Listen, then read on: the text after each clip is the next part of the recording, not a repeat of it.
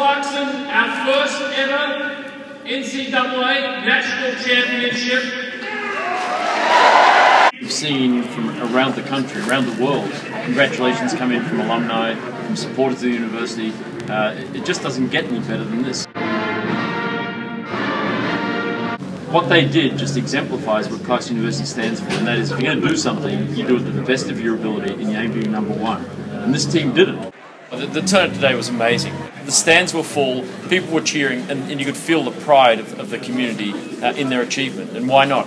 It's something to be extremely proud of. What they've learned through this experience will carry them for a lifetime. I didn't think it was real.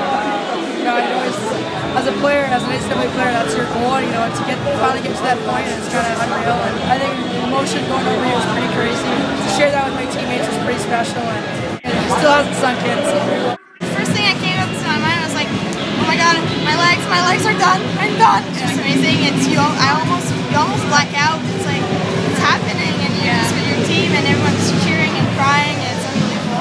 Going into that game, we knew that we wanted so much more that if we did it as a team and worked hard, we could outwork them, and it won us the game.